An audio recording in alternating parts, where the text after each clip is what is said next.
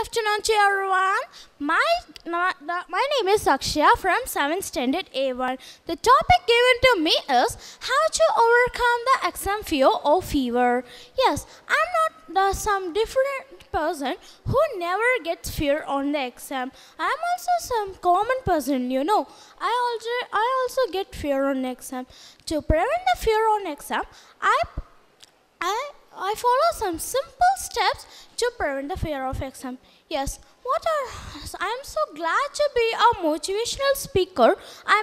Who tells about their own tips, secret tips to prevent the fear on the exam. Yes, what is exam?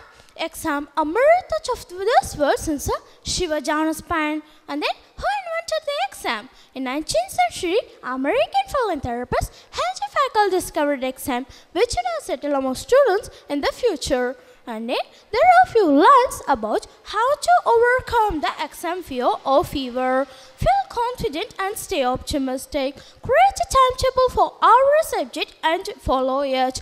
Don't postpone revision. Finish it within 2 days before exam. Practice meditation to increase your concentration. At last, recall it every day and night before you go to sleep. And there are simple steps to avoid the fear on the day of the exam. So, note it down. Keep your mind calm and read your question paper carefully before you begin to answer. Don't skip the breakfast. Last, reach your exam hall early to avoid the last minute tension and traffic. And there are few quotes that will relieve your exam fever. Believe in yourself. Stay confident. Now or never. Stay put. Stay optimistic. You will come out with flying colors. There is nothing to stop your dreams. Oh, I'm higher. Some important note to parents. So, listen it. Support a child by understanding her or his emotional needs during exam. Don't scold them. Don't compare them with other kids instead of motivating them. Provide them with a balanced diet. Don't pressurize them for their ranks and marks as they are already under too much pressure. Don't scold them instead of motivating them for future exams. So, finally, final thoughts. It's not that we hate exams, but we were under a fright of exams. Face it with the right spirit, as it decides our next course of action in life, whether in school or in college or in an organization.